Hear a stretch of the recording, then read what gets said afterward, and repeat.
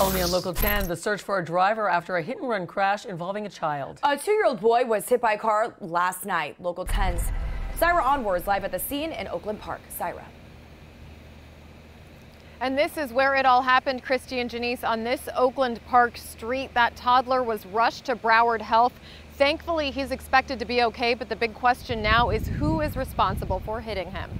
The investigation continues the day after a child was struck and injured by a hit-and-run driver. Broward Sheriff's deputies getting a call just after 6 last night. A toddler had just been hit by a car and the driver just kept driving. The goal was going to be for a burgundy SUV. It hit a baby that was in the street. Paramedics rushing the injured child to the hospital. Detectives roping off the block around Northwest 43rd Street and 5th Avenue in Oakland Park. A small child's shoe within the crime scene. You should stop.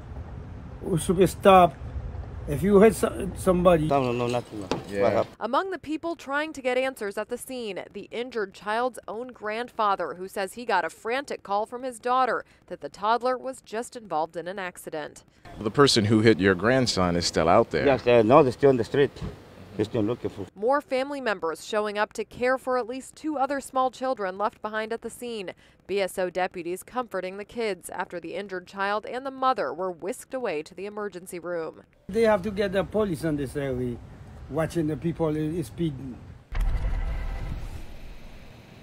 And several neighbors we actually spoke to off camera today told us they often see cars speeding around this area. So sadly, they said they're not surprised that someone got hurt on a street like this with a situation of speeding drivers. We did check in with the Broward Sheriff's Office today. They say this incident is still under investigation. Thankfully, again, that child is expected to recover.